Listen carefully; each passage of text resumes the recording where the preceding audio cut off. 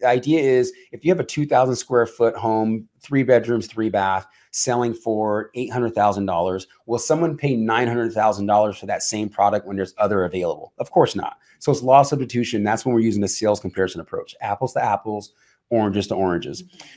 Welcome to the Selling Sandoval podcast, where we dive deep into the world of real estate in sunny California. I'm your host, Victoria Sandoval, and I'm thrilled to have you join me as I sit down with top-notch professionals, market analysts, and influential leaders who have mastered the art of closing deals. Together, we'll explore the ever-evolving market trends, debunk myths, and empower you with the tools to negotiate like a pro. So whether you're a buyer, seller, or agent seeking inspiration, this podcast is your key to unlocking real estate success in California. This is the Selling Sandoval podcast. I'm Victoria Sandoval, and I'm excited to embark on this journey with you. All right, guys, welcome to another episode of Selling Sandoval. I'm here with Sidney. How do I say it correctly? Loiseau. Loiseau. Yeah. Is that French? It is French. Oh, so fancy. Thank you. Today we're talking appraisals, right? So we're going to talk appraisals. This is going to be a two-part series, appraisals and ADUs. So the topic that everybody's so curious about. Thank you so much for being a guest. Thanks for having me. This is, first of all, your office is fantastic. If no one's ever been inside Victoria's office, it's beautiful, it's sexy, it makes you want to just hang out. So yeah, thanks for having me. This is great. Thank you. Yeah, it's very Miami chic. It's like if Miami and Beverly Hills had a baby. This is it. SVP would be born. I love it. Okay, so tell us a little bit about, we're going to talk about appraisals first. Yeah. You've been an appraiser for how long? This is my 20th year. Oh my gosh. Yeah, so I've been in the good markets, the bad markets. I feel like I'm like legit now because I'm like here, you know? And how does one become an appraiser? I mean, how did you fall into this profession? Oh my God. No. I wanted to be that sexy firefighter, you know, so I can make the firefighter calendar. Oh my God. And exactly. So while I was waiting to like test, a buddy of mine at the time was doing loans in 02. He was like, hey, you should be an appraiser. And that all happened. A buddy of mine just got into it. So I followed him for a day, like literally half the day. I go, this is what you do. So I went to school right away, got my education, and I started my appraisal career in LA and Orange County. And then when the market crashed, I found myself in San Diego. Nice. So you're familiar with all markets in Southern California. All markets, yeah. Matter of fact, our team covers from LA to San Diego and all 5 counties. So if I were to give you like a street name, you'd be like, oh, that's located here, and there, probably. We're that good. Well, okay. So explain for those listeners who are like first-time home buyers or just never purchased a home, and aren't familiar with the real estate industry. What is an appraisal? An appraisal is an opinion of value. All right. Now it's based on both objective and subjective information. So objective meaning the home size, the location, lot size, condition, bedroom, bathroom. Those are the objective, I guess, things that we know about the property. But then we as appraisers, we analyze data sets. So house is 1,500 square feet. In other words, 1,600 square feet, 3232. What's the implication of that 100 square feet difference in value? So we make a subjective opinion on that or adjustment factor. So if you do get 5 appraisers out to a property, you may get 5 different appraisal values, but they should all be somewhat similar, right? So within a certain range. Yeah. Okay. So when it comes to appraisals, I've been told that usually when we're running comparables, I've been told that you should stay within a 1 mile radius. You should go back 3 months, plus or minus 150 square feet. Is that a good range when running comparables for potential listings? It's a good range, and I chuckle at that because there's 2 things. There's comparable sales and there's competitive sales, right? Ooh. So yeah, so comparable is typically it's 20% plus or minus on the square footage. So if my house was 2,000 square feet, as an appraiser, we can look for comps between 1,600 square feet and 2,400 square feet. Now, if you have a house that's 2,401 is just one square foot out, I'm not saying that it's not a good comp. It just won't come up and populate within that 20% margin. So that's why you always meet the appraiser at the property, right? I see. And another thing, when it comes to how far back we can go, it's up to 6 months. Now, I tell people stay within 60 days. And here's the reason why. Let's say, Victoria, you're going to go sign, a listing agreement today, and hopefully you are. Yes. And let's say you guys are looking at prices and you're saying, oh, look at this comp that sold 4 months ago. Then it takes you 30 days to get that property market ready, right? Then it takes you another 30 days to get that property in contract. And once it's in contract, I come out, or one of my peers comes out within that 17-day contingency period. So that comp you're looking at 4 months ago is now 7 months old. So I tell people to stay within 60 days because then by the time we come out, that comp is still relevant at right around 3, 4, 4.5 months old. Yeah. When running comparables, should we always add a little bit of value if we assume it's going to sell maybe in a month or 2 or 3 because of appreciation if we're in a market where property prices are appreciating? That's a very good question. And that's what we did. You are good. Why am I even here? So, especially during COVID, what my team and I were doing, we're tracking the growth per month. So yes, you have to anticipate that, right? And if you're looking at your market, it's going at 3% a month, then yes, it would be wise to get that price out there to saying by the time, but no one has a crystal ball, but you're hoping by the time that property gets in contract and the appraisal gets done, that it stays on par at 3%. But if it doesn't, then you probably have a problem, right? The other thing I want to say is, I don't know if your listeners are nationwide or they're local to San Diego. Nationwide, awesome. So anywhere in the nation, let's say you're on either coast, Miami, since this is Miami chic, or you're in San Diego, if you're appraising, let's say on the boardwalk, right? Whether it's a condo or house, I can go 35, 50 miles away to find another home on the boardwalk if I didn't have enough data, recent data in my market, and then make cross analysis adjustments based on percentages, market A, market B. And if this is really confusing to your listeners, you need to hire me, right? Yes, so information. I love that. Yeah. Sometimes we're running comparables right on, in Mission Bay, there isn't anything around. Yeah. So I could just keep going up or down the coast. You can, right? But what I also would do to caveat that is find the last sale in Mission Bay, right? And then the market that you're competing with that is 35 miles away, see how that did 18 months ago, because that was the last sale in my market. And then see if that's consistent, those markers are consistent, that I can make the methodology or those adjustment factors to today's market, if that makes sense. Wow. Yeah. It gets complex. Oh my God, I think my friends I hope so. Let's talk, ADUs, right? We're going to have another segment about ADUs, but how much would you say if somebody wanted to build an ADU? Now, an ADU is an actual structure you're building on the lot, not to be confused with the garage conversion. How much value? First of all, well, I don't even want to get into cost. We'll get into that later. But how much value do you think that'll add to someone's? It really depends. When they say location in real estate, location, it also applies to all other products that are being done on that property, such as an ADU or something, maybe a junior ADU.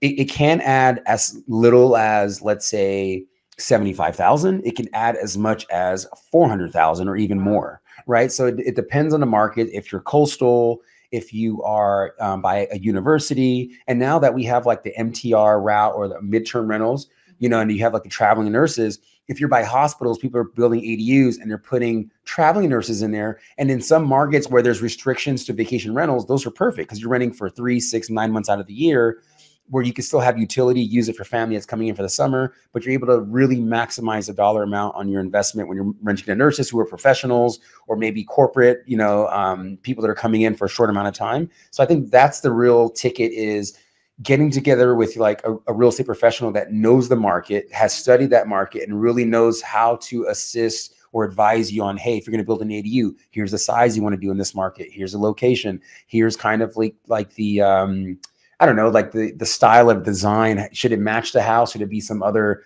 contemporary thing that doesn't match the neighborhood? So all those things are really important when it comes to accessory dwelling units. Okay, awesome. Yeah. Love that. Good stuff. Now, market data approach, income approach, comparison approach. My brain's going to explode. You are talking my language right now. What the heck does all that mean? Okay. So again, if you have your real estate lessons, you should know. This is true. I know. We're pretending, guys. This is all for show. We're trying to educate. This is a backdrop. We're actually in Miami right now. Yeah. So market data approach, sales comparison approach is the law of substitution. That's typically done when you're dealing with single family to single family, right? The idea is if you have a 2,000 square foot home, 3 bedrooms, 3 bath, selling for $800,000, will someone pay $900,000 for that same product when there's other available? Of course not. So it's law of substitution. That's when we're using the sales comparison approach, apples to apples, oranges to oranges. Now, when we're dealing with the income approach, typically that's done with 2 to 4 units. Okay, so when someone is investing in a duplex, triplex, quadruplex, the intent typically is for investment purposes. So then the value is more weighted on income, not necessarily comparison on sales, right? So, you know, then we're using like things like GRMs, which is a gross rent multiplier, which essentially means we're taking the average monthly rent, dividing that by the sales price, gives you a GRM. So it actually structures, you know, how much this property is worth. And because now in San Diego, or I would say many in every market, rents are through the roof, then it's like the valuation on the income side is always going to be lopsided. It's going to show a higher value in income than it does even on the sales. But then that's as you as a professional, how you incentivize someone to buy this product, saying, hey, we'll discount it a little bit here because we know the income that you can produce on this backside. So situations where somebody has a single family dwelling and they have an unpermitted garage conversion and an unpermitted ADU. What do we do as agents? How do we determine the value when trying to list a property like that? Help us. You set your hair on fire and run for the hills. So this is tough, right? And here's why. There's a few things that need to happen in any appraisal scenario. There's marketability, there's acceptability, and conformity. Marketability simply is, was it marketed out to the general public on the MLS? Okay, yes, it was, fine. Did that property end up selling? Yes, so that's showing market acceptance. And there's conformity. Conformity is there other examples or comps that represent that product, right? You have a single family with non-permitted spaces. What in a nutshell, I'm gonna really kind of dumb this down so people can actually understand this. And essentially what we're doing is, let's say we have a 1,500 square foot home with a 2-car garage, and we establish at the market, the 2-car garage is worth 25 grand, okay, done. And then we have these other examples of non-permitted or garage conversions, but then, you know, it's sold for 60,000 more than the single family with a garage. Then we're saying, okay, well, the contributory value of that garage is not 60,000. It's 60,000 minus the adjustment factor for the garage, which is 25. So we're giving $35,000 additional value towards the illegal garage conversion or the illegal ADU. So I think we really have to manage our clients' expectations. I have to sit there and actually explain this to them, saying, yeah, it's non-permitted. Yes, you can get max rent for it, right? There is a risk factor for the buyer because the city can come in at any time and go, oh, you can't do this. They can red flag it, things of that nature. So we're looking for, we're really just pulling out the value from what the comps tell us. As appraisers, I think the biggest misconception from an appraisal standpoint is that we go out to debunk value. It really isn't. We come across non-permitted spaces all the time. It's what is the market going to pay? And market meaning buyers. What are they willing to pay for a non-permitted space versus a garage? Now, if someone has the toys and they have their cars, they want to park their cars in their garage, that illegal conversion is worth nothing to them. So then we apply what we call a cost to cure, meaning how much will it cost to make that illegal unit garage conversion back into a standard garage? And then, you know, then it could be $5 grand to kind of remove walls, things like that. So it really is in the eye of the beholder when it comes to residential real estate, which is far different from like commercial real estate, you know, so. Right. So a couple questions. What about, what's it cost nowadays to get permits? Is it really difficult to get? You know, every city's different. Typically, I think they base it on the estimated amount of construction cost, right? So I just applied for a permit in the city of Lemon Grove, where I am adding 1,175 square feet, and my permit cost is right around $1,100. So to me, it's like 1% of, you know, the construction cost. It used to be very large, like 30 grand, because they were saying it was like the impact fees. Impact fees are, you're putting on new construction, you have to bring in utilities, all those kind of things. So in most cities, I would think it's under 7 grand, you know, between maybe $3,000 to $5,000 in the city of San Diego or Chula Vista, things like that. So it's unknown. I believe it's based on construction dollars, but you know. And if somebody wanted to build an ADU or property and possibly build an ADU, are you open to going out to assess what the future value could be if they did do that? I think it's very smart. Before you invest your dollars, you should know what your return is, right? So, and look, I'm not here to gas anyone up. I'm not here to make you feel good. And I tell this to my investor clients all the time. I'm here to show you data and prove the model, saying, hey, this is the value add if you do this. Now, you know, people, it's called present day value for future use. So people, especially investors, will go, okay, Sidney, I'm buying this dump and I'm going to do X, Y, Z to it. You know, here's my scope of work. So I go, okay, based on your scope of work, if you do this, here's the value add that you're going to get at the end of the day, or they call that the ARV, the after repair value. And so lenders want that too when they're doing maybe like an FHA 2 or 3K loan. So they're buying a property that needs a lot of work, but they're expected to, add construction square footage, whatever ADU, whatever that is. And a lot of what we do is projection. So we're giving you something that's proposed. It's not yet there. Okay. Yeah. Yeah, that must be difficult, especially when it takes 6 months to build or even up to a year to build. Yeah. How do you know? It's tough, right? I mean, like, again, it's present day value for future use. So we're letting you know what's it worth today. Now, it's not going to vary. If I say the ADUs are worth 200 grand, it's not going to go down to 125 like all of a sudden in 6 months, because the market is showing acceptance. It's showing like, hey, this is the new trend and this is where people are going. It's the only way for a single family resident property to now become an investor. And you work with lenders and attorneys and all of it. So if anybody was interested in getting a hold of you, how do they get a hold of you? You know what? I say go to IG. You can drop me a DM, right? Cool. Well, it's that new thing. I'm just trying to keep up. But I do a lot of videos on IG because I feel like your IG is great. Thank you. Yours is too as well. Yeah. So it depends. If I'm advertising to attorneys, I put it more on LinkedIn, realtors, IG, because yourself, you guys are on IG. Yeah. You can also get a hold of me if you want to, find me on email. But my IG is South Shore _appraisals. Phone number 619-453-2799. Don't call me after 10, but shoot me a text. But it's just one of those weird things. Back in the day, it was like you never called someone past 8. Like now, I'll like send a realtor a text like, "Hey, can we schedule this appraisal?" Like, and it's like 10 o'clock. I'm like, if you answer, that means you're up, right? Right, but, right. Yeah, exactly. I mean, we work 24/7. We're entrepreneurs. I mean, I'll text my clients. We're texting till midnight. Yeah, absolutely. As early as 6 a.m. Look at you. They're willing to talk. Hard worker, isn't she? Yeah. Okay. A couple things that are mind-boggling, and then we'll wrap it up. Yeah. So refinances. If somebody was refinancing, I've heard. I don't know if this is a myth, but I've heard that appraisers are a little bit more conservative when it comes to a cash out refi versus a purchase. I don't know if it's a myth, but I know that it happens, and it shouldn't, because you have to understand market value is market value always. The difference is on a purchase. Let's say we have a purchase of $1.2 million, right? Now, as an appraiser, what I'm thinking is there enough market data to support $1.2 million?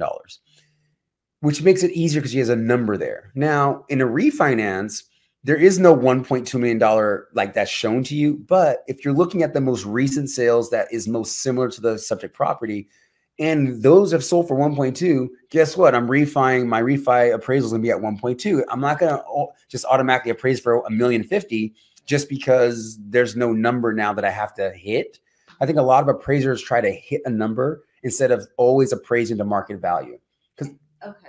Now, what about when somebody purchases a property and the appraisal comes back at like 876,333? See, where did that come from? The 333, how do you get calculated? No one is that good. That is a total bullshit right there. Okay. So I think from that's a true example of an appraiser hitting a number. Like, how good are you to get it down to the dollar? Right. I mean, so I would be wary of that. And here's why. I think the importance of not hitting a number is because I don't know what the buyers are going to do if they have equity. A lot of people are trying to, I do a lot of appraisals for homeowners for PMI removal, once you get to that 80-20 threshold. So I don't hit a number. Sometimes I go, oh my gosh, that realtor left money on the table, meaning I appraise over the contract price because the contract price is there. I want to make sure that there's enough data to support that. But then once I figure and I'm doing my adjustments, I'm like, hey, it's coming up way above it. That's my number. I won't change that. So and maybe it could be negotiations that the buyer may use as well. If they know like, okay, well, we're coming in with equity. Maybe we will take care of a portion of closing costs because we know there's enough value gap in there. So I think it's important for everyone to do their job always and don't like half-ass it, and I think a lot of the times this myth comes from refi purchase because appraisers are maybe a little bit too conservative and not really confident in their valuation. So they just want to be somewhere in the middle somewhere. Especially if they know what the purpose of the appraisal is. Sometimes they might be like, if I give them too much value, they might take it. Yeah. And because can it backfire on you as an appraiser? How so? If you give too much value? I don't give too much value. I give value based on the market. Right. But other appraisers, not you, but the other appraisers. It could, I guess, like I'll be honest, like I've appraised in Encinitas and I've done $1 million adjustments for a home on the bluff versus sand frontage. Sand frontage, you get more value.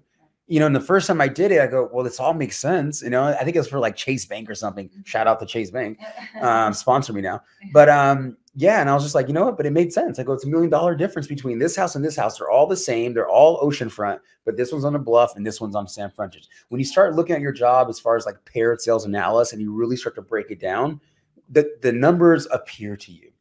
It sounds mystical, but they do. They'll come at you. It's really simple. So, oh, you're good at your job. Thank you. Well, thanks so much for joining us. Thanks for having me. Of course. Stay tuned for episode number 2. Segment number 2. We're going to go over ADUs. Until next time, bye. Ciao. Thank you for joining us on this episode of the Selling Sandoval podcast. If you've enjoyed today's episode, be sure to subscribe to our podcast and stay tuned for more valuable insights and practical tips. Remember, whether you're a buyer, seller, or an aspiring real estate agent, the Selling Sandoval podcast is your trusted companion in navigating the dynamic California real estate landscape. Until next time, keep dreaming big and making those real estate dreams a reality. This is Victoria Sandoval, signing off from the Selling Sandoval podcast, wishing you success and happiness in all of your real estate endeavors.